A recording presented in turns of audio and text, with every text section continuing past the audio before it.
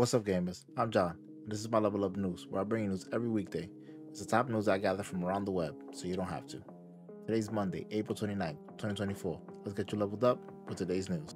Destiny YouTuber Datto's popular series, where he helps out fellow content creators and streamers clear out their limited vault space of weapons that have seemed obsolete, took an unexpected turn with Bungie's announcement reversing the 2020 mass weapon sunset. In response, Datto replied with a tongue-in-cheek apology video in the style of a cancelled YouTube personality, humorously announcing the shutdown of Datto's Vault Cleaning LLC and the layoff of all of its employees. A brand new Alien game, Alien Rogue Incursion, is set to be the franchise's first venture into VR, announced for PlayStation VR 2, MetaQuest, and PC VR platforms with a release window of holiday 2024, developed by Servios, known for titles like Creed Rise to Glory and The Walking Dead Onslaught. The game will be powered by Unreal Engine and promises an original story, fully immerse players in the horrors of the Alien universe. While the details of the games are scarce, the announcement evokes comparisons to Creative Assembly's acclaimed Alien Isolation. A new horror game, Digested, is set to hit Steam, introducing players to a unique, terrifying experience. Played via a body cam camera that distorts the field of view, the game throws you into a wooded area where you must navigate your way before being devoured by a giant snake.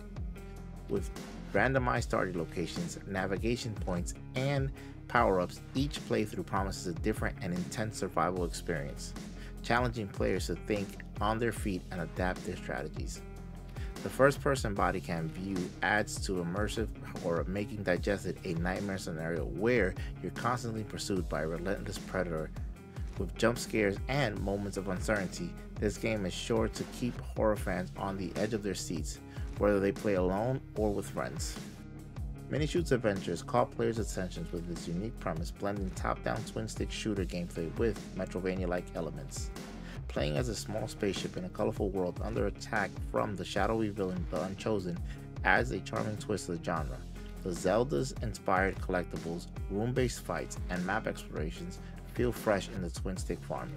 The fine-tuned controls and the subtle animation details give the tiny ship a surprising amount of personality, making it feel more like a character than a vehicle.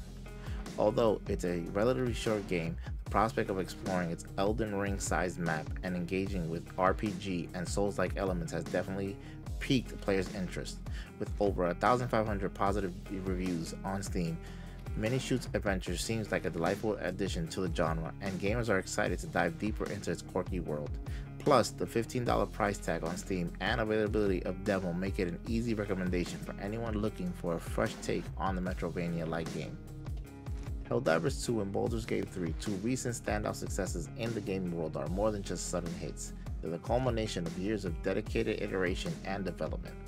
Studios like Arrowhead and Larian Entertainment, the minds behind these games, have spent over a decade refining their craft, taking risks, and pursuing singular creative visions until they've reached success. Arrowhead's journey from Magicka to Helldivers 2 and Larian's evolution from Divine Divinity to Baldur's Gate 3 are testaments to the power of preservation and creative freedom in the game development. With the ability to hold onto their developers and maintain creative control over their projects, these studios have crafted masterpieces that have captivated players worldwide.